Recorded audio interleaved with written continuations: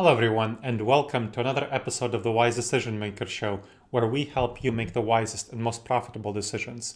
My name is Dr. Gleb Tsipursky. I'm the CEO of Disaster Avoidance Experts, and we bring to you the Wise Decision Maker Show. Today on the Wise Decision Maker Show, we'll discuss how you can future-proof your leadership, your career, yourself, focusing on you as a leader and your team. Now, thinking about future-proofing. What is that about? That's about the technique, the way that you can address threats and maximize opportunities. Address unexpected threats, maximize golden opportunities. That's what every leader wants to do. So how do you future-proof your organization and your team? How do you make sure that you make the right decisions today to prevent future disasters and to seize those great opportunities coming up? You need to follow the research and best practices from Fortune 500 companies. I've been working as a consultant and expert for Fortune 500 companies ranging from Aflac to Xerox for over 20 years. And so I can speak from the real world, pragmatic world. I've also spent over 15 years in academia researching these topics, decision-making, future-proofing, risk management, and I can speak from the behavioral science research perspective. And you want to be at that sweet spot of combining best practices from Fortune 500 firms with the research from behavioral science, instead of following your instincts. Unfortunately, leaders follow their instincts way too often. They go with their gut, follow their heart, trust their intuitions. But if you really think about it, our intuitions are not evolved for the modern world. The modern world has been around really since the 1990s with the rise of the internet, and we have not had time to evolve for it. Our instincts are not suited for the modern environment. They are evolved for the ancient savanna environment, when we lived in small tribes of 50 to 150 people. We were hunters, gatherers, and foragers. So we had to make quick, snap decisions. And that's called the fight or flight response. That is a big problem in modern decision making. Leaders are encouraged to make their responses instantaneously, quickly. Their snap response, that's bad. In the modern world, that's great for the savanna environment when you don't want to get eaten by a saber-toothed tiger. You don't have time to sit and think about what to do when a saber-toothed tiger suddenly shows up in the middle of your campfire. That is not the time to sit and think what to do. That is a time for fight or flight, depending on the situation. But that's in this modern environment, we have many less saber-toothed tigers. We have time, and plenty of time in most cases, to make decisions. Even in the cases where you have a short period of time, you still have a few minutes to ponder the question. And leaders going with their instincts and just making a decision and going on with their day leads to a lot of bad decisions and very negative consequences down the road. That's why you have so many fires and so much firefighting, where leaders spend so much of their time just doing firefighting instead of doing real work. That is bad. When you make those decisions, you make the wrong decisions. Often leaders don't get stakeholder buy-in without not sufficient data. That is a big problem. That's one set of problems from that fight or flight response from the evolutionary environment. Now, another set of problems comes from that tribalism. So we lived in those tribes of 50 to 150 people. It was very important for us to be strongly tribal. If we weren't sufficiently tribal, we'd be kicked out of our tribe and we'd die. And if we weren't sufficiently hostile to other tribes, well, they'd take us over and we'd also die. And we noticed that we're the descendants of those people who didn't die.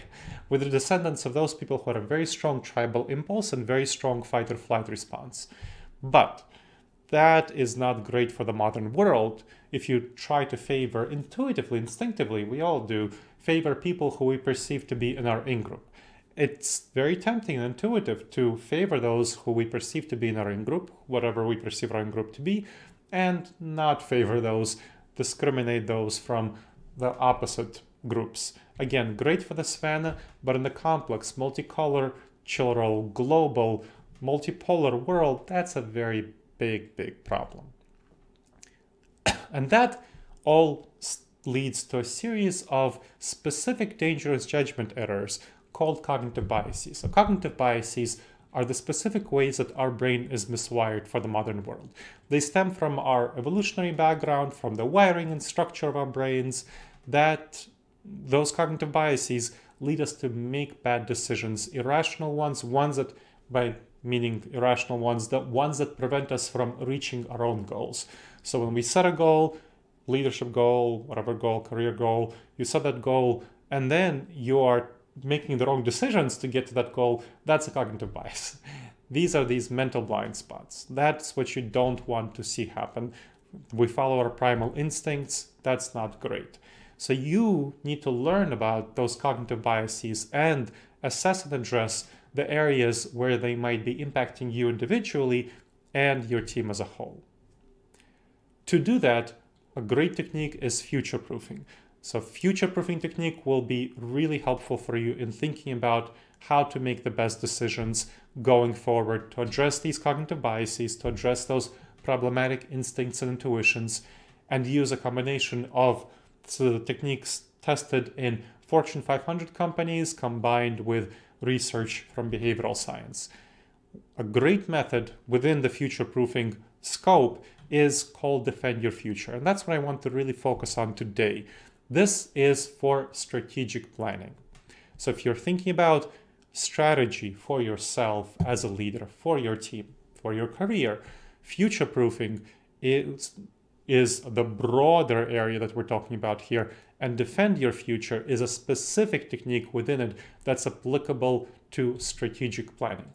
So here is what you do with the Defend Your Future technique. Now, you probably have done some strategic planning and you've seen those strategic plans gathering dust in the bottom drawer somewhere after they inevitably fail when they meet reality.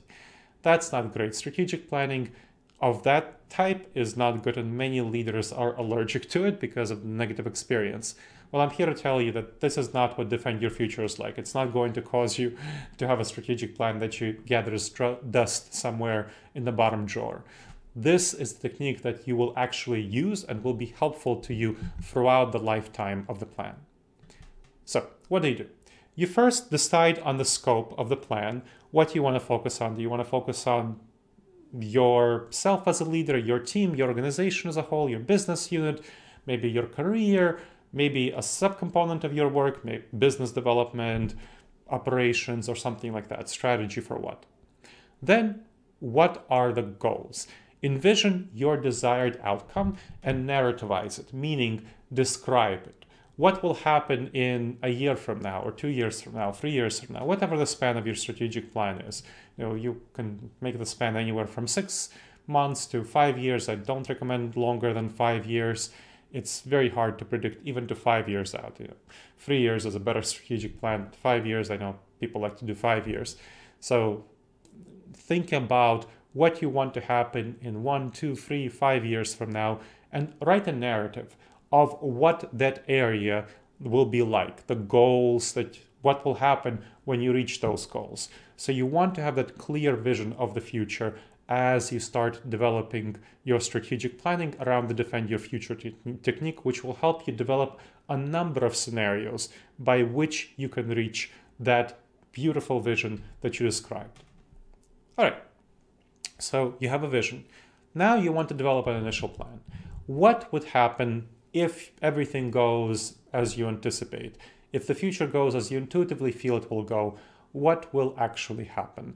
What kind of plan do you need, and how many resources do you need to achieve that vision that you drew out? So make that plan and budget those resources. So put those resources aside as a budget. Now, you might notice that this is what the traditional strategic planning does, right? That's what it does.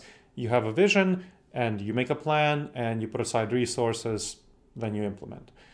It stops there, and that's why it ends up often in the bottom drawer of a corner desk somewhere where it's really not very helpful to anyone.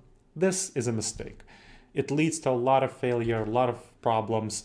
What you want to do instead is develop a number of scenarios to address threats, maximize opportunities, address cognitive biases. Let's talk about what that means. First, addressing problems. Now, you probably heard the phrase that failure to plan is planning to fail. Failing to plan is planning to fail. That's a phrase that it's planning is important, but it's kind of misleading, unfortunately, because it implies that if you make a plan, everything will go according to plan. Not the reality. Things will very often not go according to plan. So you want to be prepared for things not going according to plan.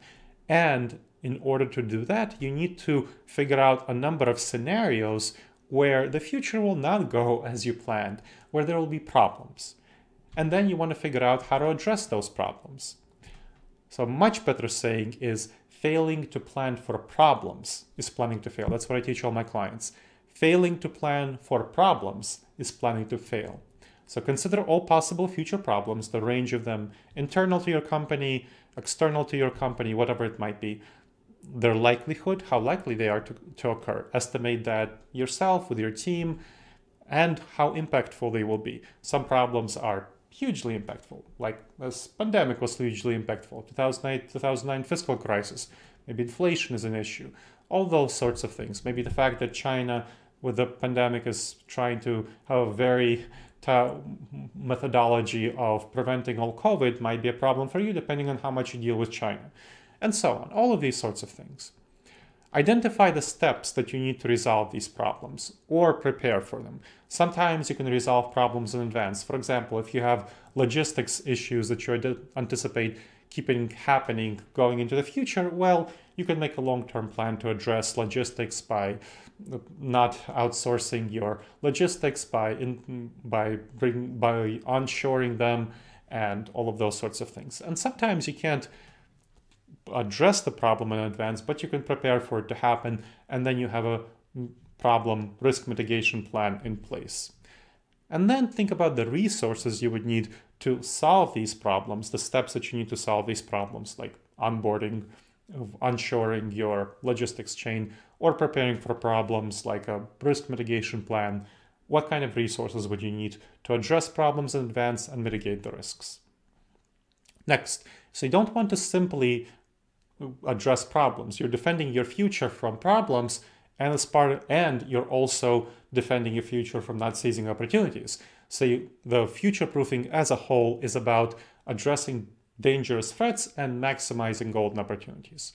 So let's think about how you can maximize your opportunities. Consider what kind of unexpected opportunities might come about. Maybe a competitor is not going to do well and they need to have a fire sale of some sort, and you can get some of their resources pretty cheaply, something like that. That could be a good opportunity. Or maybe the government decides that, just like the government decided that semiconductors need to be sponsored in the US and in the EU, governments are sponsoring semiconductor manufacturing.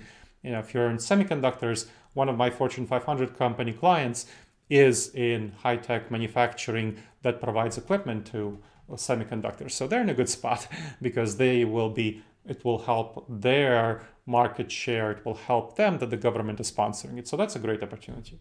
So consider how you will prepare for these opportunities and seize them. What steps can you take right now to bring these opportunities about? And for those that you can't really take steps right now, what kind of plans can you make to make sure that you seize those opportunities when they occur? Consider and set aside the resources that you'll need to do so. Next. So those are the defending against problems, maximizing opportunities. Next, check for cognitive biases. So cognitive biases are these dangerous judgment errors that we just talked about, and it's tempting for us to fall into them. So you want to make sure that you check your scenarios of problems and opportunities for cognitive biases that you might be vulnerable to. And your team might be vulnerable to. They really hurt strategic planning. So then adjust your plans accordingly once you check for cognitive biases. And a lot of cognitive biases are described in my book, Never Go With Your Gut, How Pioneering Leaders Make the Best Decisions and Avoid Business Disasters. It talks about the 30 most common and dangerous cognitive biases in business settings and what you can do to address them. Next. You want to integrate, of course, all of these things into the plan. So you have the initial plan, where the traditional strategic plan, where there's a vision and there's a plan and resources. Now you want to integrate these new things, defending against problems, maximizing opportunities, and preventing and addressing cognitive biases into the plan. Add all the steps that you discussed, all the resources, and then integrate all of them into the initial plan. Now, That's the defend your future technique as part of broader future proofing. So what can you do to integrate future proofing itself as well as defend your future, but more generally future proofing, defending against threats and maximizing opportunities into your organization? You need to remember that the skills of future proofing are by definition counterintuitive. They go against your intuitions. They will feel uncomfortable. They will feel like they're wrong. Your gut is going to tell you that they're wrong. It doesn't feel right. It doesn't fit your gut reactions. And it doesn't fit how you approach upskilling, professional development. It just is not a good fit. And that is a big problem. Leaders perceive it's not a good fit, and they feel it's not a good fit. And then because of their feelings, they make really bad decisions about ignoring future proofing and not going with it, making bad decisions for themselves, for their teams, and that really hurts them down the line. So you need to go against your intuitions. You need to go against your gut instincts to integrate future proofing techniques into your organization and team. And you need to help your team do so. Again, it's all about emotions. Gut reactions and intuitions, instincts, that's about emotions. So you want to make sure that your team members are not rejecting these techniques out of hand because of their negative emotions toward them, which of course they'll have negative emotions because their gut tells them it's wrong, it's counterintuitive, it's bad. We leaders, team members, really overestimate our skills in strategic planning and decision making. And it clearly shows. The fact that strategic plans so often gather dust in the bottom corner of a desk indicates that we're not very good at strategic planning. It's not that the strategic planning process itself is bad. It's that leaders aren't great at it because they make that initial plan and then they don't think about all the problems and all the opportunities so that they can have a variety of paths to get to that plan as opposed to that one path that is very rarely going to come about. And of course, decision making is really a problem for leaders and for all professionals, every one of us, because of these cognitive biases. So you want to get your team emotionally invested into gaining skills and addressing these cognitive biases and making sure to have good decision making and strategic planning. To do so, show the team the past failures that happened because of the lack of great strategic planning, because of cognitive biases, and offer future proofing as a specific tool, as a broad set of skills. So future proofing as a broad set of skills, as a broad tool set to address these failures and to maximize opportunities going forward. By doing so, by showing the team, hey, we didn't do so great in the past, here's a skill set, future proofing, that can help us address failures, maximize opportunities, and you can use within that broad skill set, defend your future as a specific technique within that helps you with strategic planning. And that will help your team buy into these techniques even though they feel counterintuitive. All right, everyone. I hope you've enjoyed and benefited from this episode of how to future-proof your leadership on the Wise Decision Maker Show.